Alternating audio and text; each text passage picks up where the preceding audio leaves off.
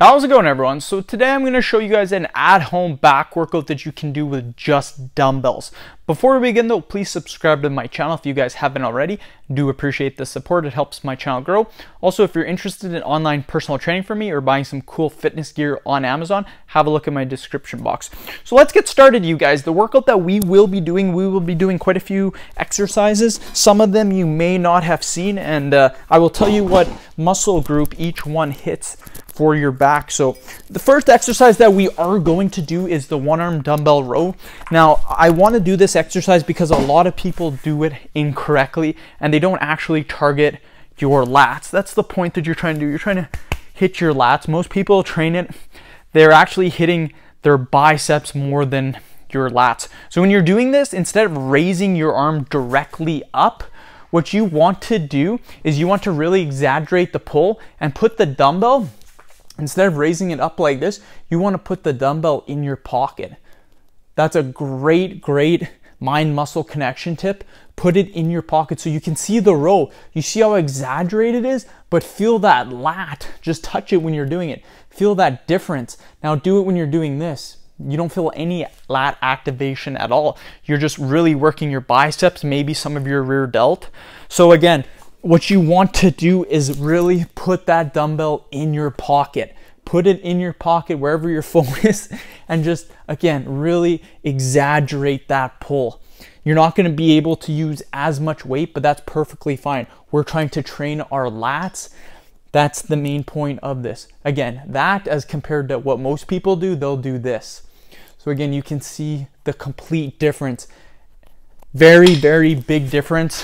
Really do that exercise properly.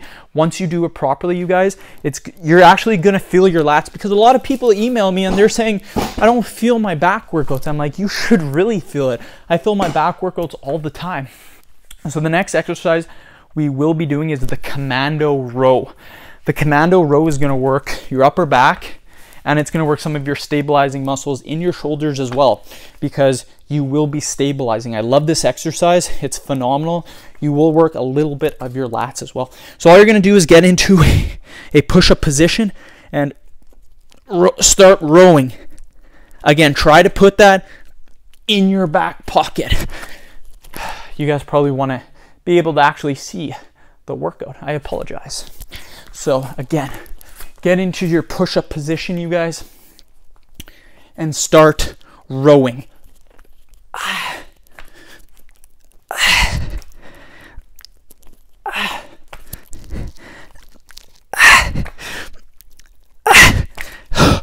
It's a phenomenal exercise. You will use your upper back, you will use your lats. Try to put that in your back pocket and your upper back and your shoulder stabilizing muscles, because you have to hold that movement. Commando rows, phenomenal exercise. Okay, the next exercise we will be doing is going to be the dumbbell one-arm pronated row. So what you want to do is get a bench. Just put it at a little bit of an incline. Find whatever works for you. Now you're going to sit on it. And now what you want to do is you want to pronate your hand. So if you guys do not know, this is supinated, this is pronated. Supinated, pronated. So again, pronated, just your palm is facing down. Supinated, your palm's facing up. So we're going to be doing pronated. So we want our palms like this.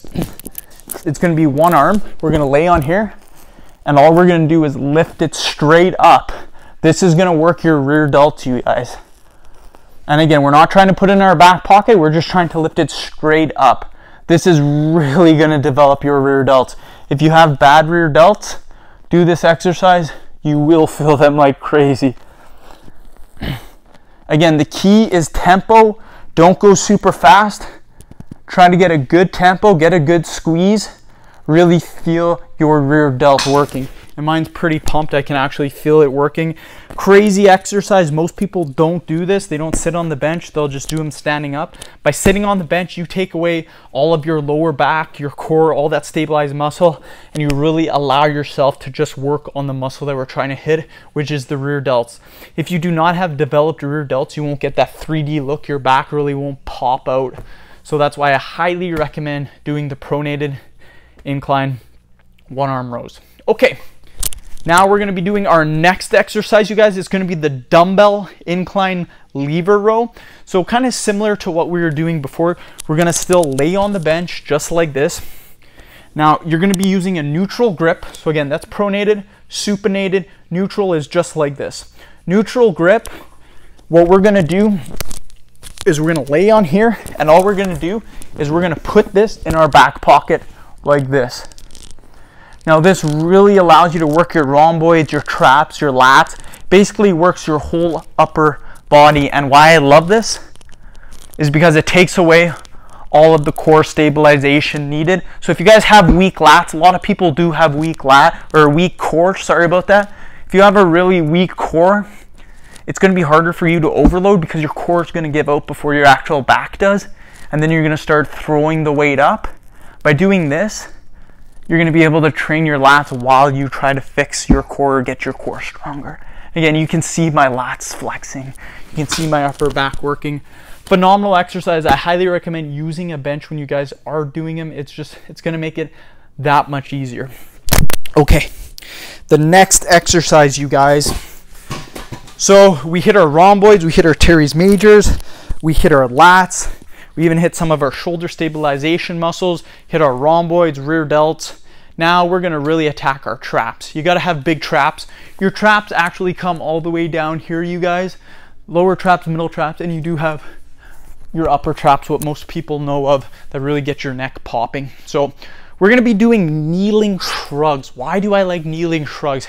Because it completely takes away all the body movement. Most people, they're shrugging 500-600 pounds. I'll see people doing it and they'll be using their legs. That's not the point of the exercise, is to use the muscle group. And you can see my traps flexing. What you want to do is, instead of going like this up, you actually want to come up and then flex it back. So come up and then flex it back. You can see the difference. That's how you actually contract your traps, as opposed to what most people do. They just come up like this. You don't want to do that. Up and back, and really allow your mind muscle connection and get the feeling of squeezing your traps. So that's the end of the video. Hope that you guys did enjoy it. Please subscribe to my channel if you haven't already. Like the video, share it, follow me on Instagram, DylanBerg999. Thanks for watching.